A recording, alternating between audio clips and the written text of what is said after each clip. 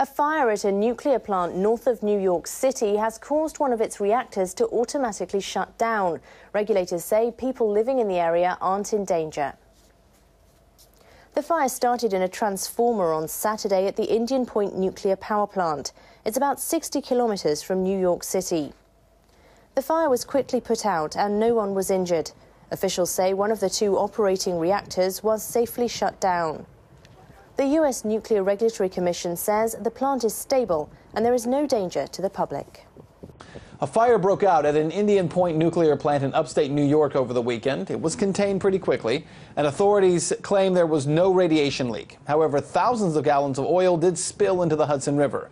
And as Alexei Yaroshevsky reports, this incident reignited talks about the future of that facility.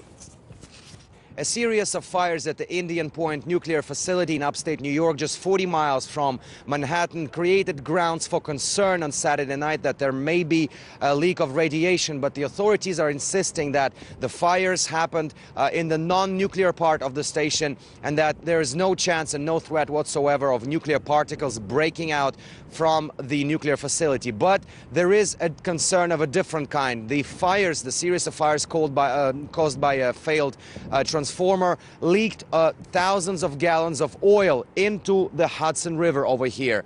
And the authorities claim there's nothing to worry about and that the oil spill may take up to 48 hours to completely clear up. The issue now is they used a lot of foam and apparently oil was released from the transformer. So the goal now is to contain the foam and the oil so it doesn't go into any of the storm drains, which could possibly leak into the Hudson River.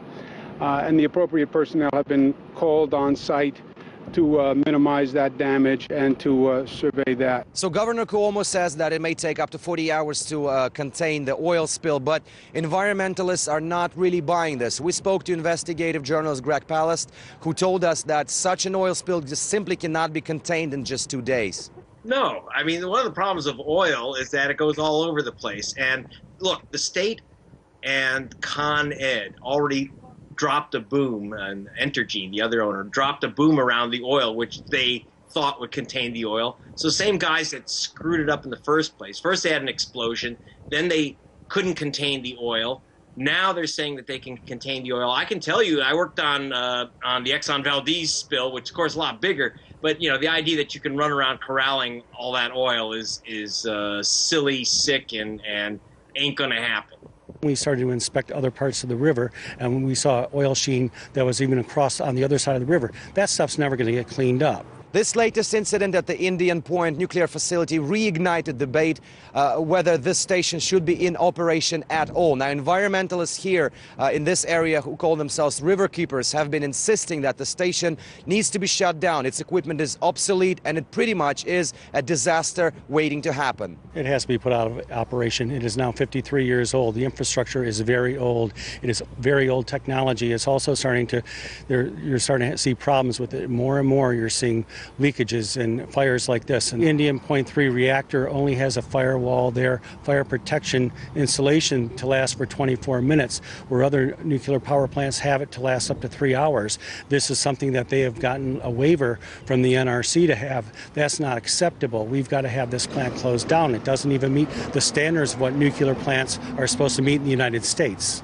The Indian Point's nuclear power plant was put in operation in the 1960s, and most of its equipment, according to the environmentalists, has not been upgraded ever since. And this is creating major grounds for concerns. So we are continuing to follow the situation, both with the oil spill and whether there will be any actual feedback coming from the U.S. Congress on the idea of shutting this power station down. Alexei Yaroshevsky, RT, reporting from the Indian Point's nuclear facility in upstate New York.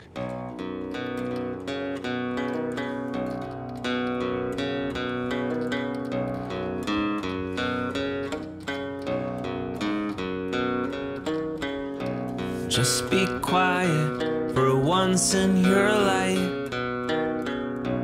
In a few minutes, be loud as you like.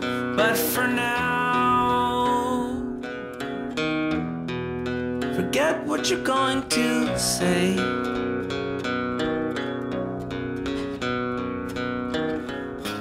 Do you feel that in the stillness?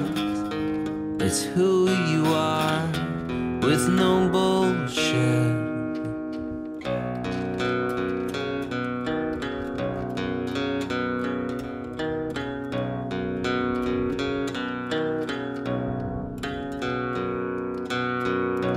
In your chest, the pain expands. You feel heat radiate in your hands and your eyes, filling up with tears.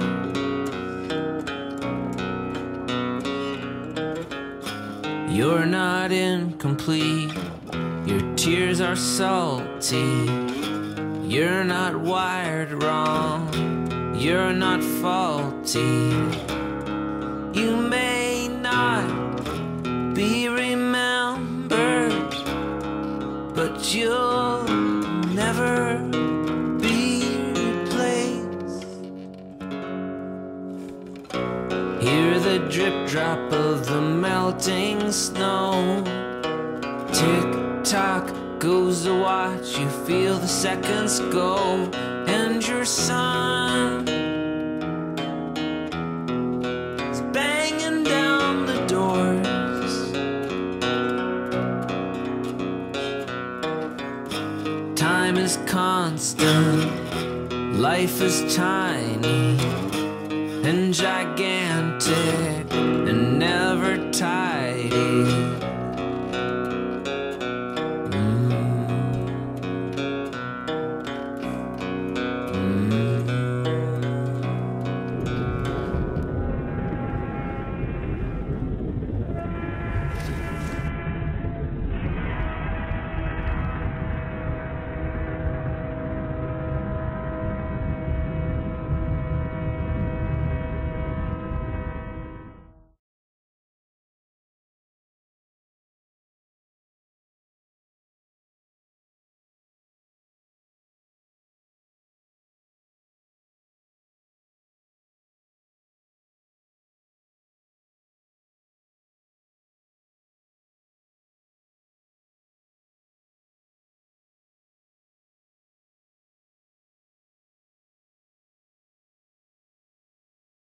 People in Japan have weighed in on what Prime Minister Shinzo Abe's statement should say to mark the 70th anniversary of the end of World War II. And an NHK survey also found many are still opposed to the country's nuclear reactors restarting.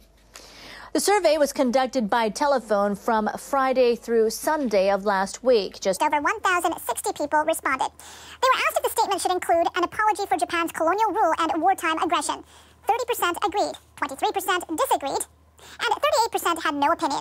Similar expressions were used in previous statements by other prime ministers, including Tomichi Murayama. In 1995, Murayama expressed his deep remorse and heartfelt apology for Japan's past aggression and colonial rule. Prime Minister Abe said last month, the important point in issuing the statement is how his own thoughts can be understood. He said there would be no need to make a new statement if it's going to say the same thing as those in the past. People were also asked about restarting suspended nuclear power plants. 17% of respondents approved, 44% are opposed, 32% said they had no opinion. All of Japan's reactors are currently offline. Utilities must meet new regulations introduced after the 2011 Fukushima accident in order to restart them.